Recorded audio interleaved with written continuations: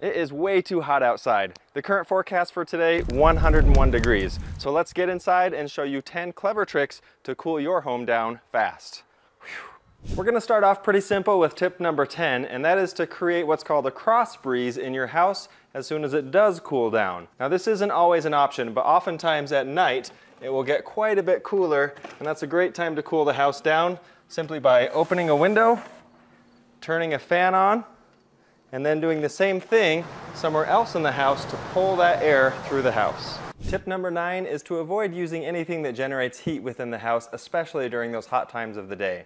Instead of cooking in the oven or on the range, consider using the microwave or using the grill outside. Try to avoid things like the toaster oven or using the iron during those peak times of the day as well. Not bad. If you're a DIYer and want to wear your DIY-ness proudly on your shirt, hoodie, mug, whatever else you want, be sure to check out our link to our store in our description below. Tip number 8 is to get rid of these incandescent bulbs in your house because they are basically heat lamps. Check out the temperature using this thermal camera here on what these bulbs can get up to. This is kind of insane. Look at this one, it's 404, and just a minute ago we tested this and it was actually at 420. I mean, these are insanely hot, so these are really heating up the room when you're using these incandescent bulbs like this. The solution to this is to replace these with LED bulbs like this one. Here we've replaced this with an LED bulb, and this is a 60 watt equivalent, so it's not even a high wattage one. And if you look at the screen here, we're basically right around 129 to 130 degrees at the warmest. So this is significantly cooler than the incandescents. Tip number 7 is to make sure that your ceiling fan is moving in the right direction. Ceiling fans typically have a switch to help it move in one direction or the other. In the summer, when it's warmer, you want to make sure that the fans are spinning counterclockwise and they'll be pushing the air down, which gives you a little breeze and helps you feel cooler. In the winter, you want the opposite. You actually want it to pull that cold air up, and so make sure it's moving in the clockwise direction. Now, if you happen to move into a house, for example, where someone has changed that setting and didn't change it at the right season, then you may be stuck with a situation where it's pulling air up when you want it to push air down. So just be sure to check that yourself and make sure you have your fan in the right setting. Trick number 6 is to use a dehumidifier.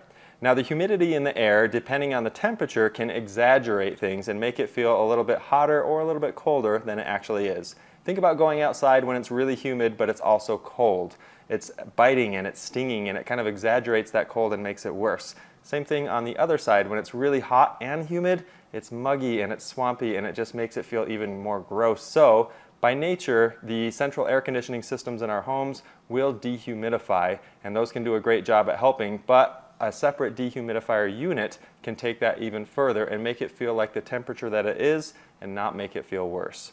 For tip number 5, if things get extremely desperate and it's just the hottest night ever, it doesn't hurt if you take a bowl, some ice, put it in front of a fan, turn that fan on.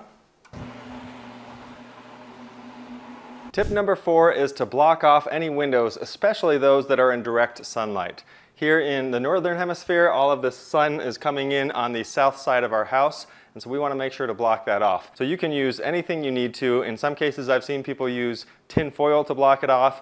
If you do have blinds, curtains, or shutters, use those and close it off, especially at those hottest parts of the day. Doing so will trap a lot of that heat outside and keep it from getting in, and then your room will stay significantly cooler. Obviously, you don't have to do this all the time, but on those super hot days, it might really help to keep the house cooler by closing off the light from those windows. Tip number 3 is to consolidate what parts of the house you're cooling. If you happen to live in a home where you spend a lot of your time in certain areas, but maybe not so much in others, and other family members don't either, then it may make sense to try to focus all of your cooling efforts to those areas. For example, if you've got a guest bedroom that's not really being used, it's probably a good idea to close that door, close the register in that room or the air vent, and then cover those windows with the blinds, curtains, or shutters that we talked about earlier. That room may get a little warmer, but that will also help redirect your central air conditioning system's power and force into the areas that are used the most. On that same note, if you have more than one floor in your house, consider changing which vents or air registers are open during which season. So for example, we live in a rambler where we have a single story here, a basement underneath. In the winter, we want to make sure that those registers downstairs are open so that warm air is blowing down there because it tends to stay cooler naturally downstairs. We close them upstairs, and then we reverse that usually in the spring so that when summer comes, then the downstairs is naturally pretty cool, and up here we're focusing a lot of that energy for that air up here where we need it most. Tip number 2 is to take care of the condenser on your air conditioning unit if you have one. This outside condenser unit is responsible for keeping your house cool and is kind of the heart and soul of your air conditioning system. I've got an HVAC coil cleaner right here, and this stuff is specifically meant to do this job. These don't cost very much. I'll put links to these in the description below. You can also blow it out with a hose and just make sure you're trying to get all the big stuff out. So on that note, before we start with anything, we want to first get everything away from it. So I've removed any weeds, any debris that was around here. Even this is starting to encroach on it, and so I want to make sure there's plenty of airflow around here. So I might need to trim these bushes back to make sure that that's not an issue. Now that we've got everything cleaned off around the condenser, I've turned off the air conditioning inside at the thermostat, and then I'm going to use the AC disconnect here and just pull this out. And that means there's no connection from the power from the incoming to the outgoing to the condenser, and this cannot turn on. With the power completely off, we can now take off the fan part, and don't worry, we're not gonna be disassembling anything other than just lifting this off so we can access the inside. And the only reason we want to take this fan off is so that we can clean it out from the inside out. We don't want to blow everything into the middle here, we want to blow it out and away. All right, now we're gonna take our HVAC coil cleaner. We're going to spray it liberally along the inside here. Then we're going to let it foam up for 5 to 10 minutes. And when we're done, it should be good and foamy like that. Now that we've let it do its thing, let's clean it off on the inside here with the hose. See all that grime coming out? That's what we want, get it all clean. So right now I'm spraying it right toward myself. And it's not getting anything because it captures all that water. I'm going to get this all out.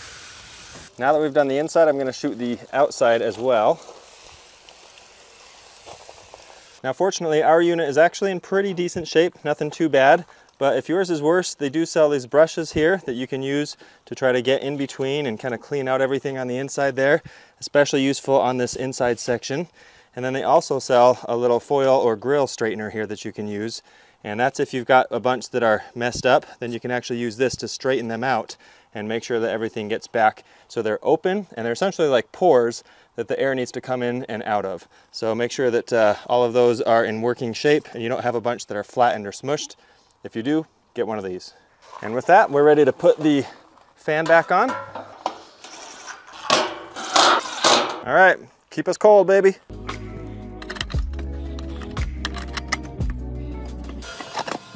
Now that this is all cleaned out, this is like a night and day difference. Now for my number 1 trick on how to cool your house faster, and that is to use the right type of filter for your HVAC system. So on my HVAC system, the AC is running right now, so I'm just gonna hop in and turn that off. And then once that shuts down, I'll use the switch over here on the side to switch it off.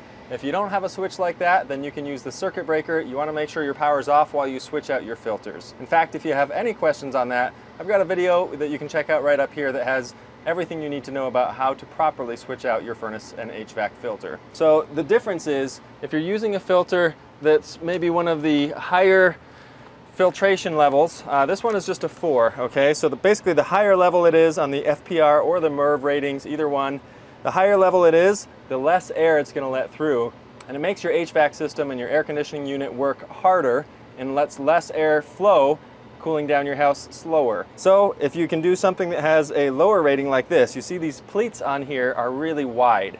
That's a good thing in the case of airflow. Even better than that is one of these Flanders Easy Flow filters.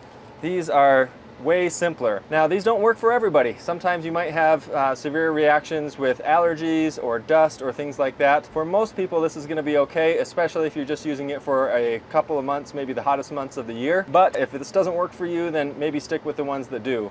Now with this, lots of air can get through here. This is just a fiberglass mesh here, and it makes it so that your air conditioning can push as much air as it wants to through there, and it does a great job. They're also the least expensive by far that you can get. The downside is you have to keep an eye on them. Okay, there goes the AC. So I'm going to switch this off now. There we go. The downside is that you do have to keep an eye on them and change them more regularly. But because they're so cheap, I think you'll find that it's actually not a big deal. I change mine once a month, every month. The first Sunday of every month, I come down here, swap it out. I actually don't care if it's not in that bad a shape. I'll just swap it out anyway so I don't have to forget. And then these things cost so little, especially compared to these more expensive ones, and they let so much air through. Now, if you're curious about cost on these are so inexpensive. In fact, you can buy these online in 12 packs and 24 packs, which will save you a ton. I'll put links in the description below where you can buy them on Amazon, have them delivered to your house, and you're all set. Another option is they are even less expensive if you buy them at Home Depot. You can even have them shipped to your house, and they are actually just $1.50 a piece. So there's these 4 packs that you can get them in, and you can get even more. I priced it out, and you would pay about $58 to have 3 years worth of these delivered to your house. So it doesn't get much cheaper than that, and the airflow on these is fantastic. Like I say, just change them once a month. If you're living in an area where you have a lot of pets, or you have a lot of construction around you and dirt and that kind of thing, maybe change them every couple of weeks if you need to. But even then, at $1.50, it's still a bargain. I hope you found these tips helpful. I'm Nils with Learn to DIY. Thanks for watching.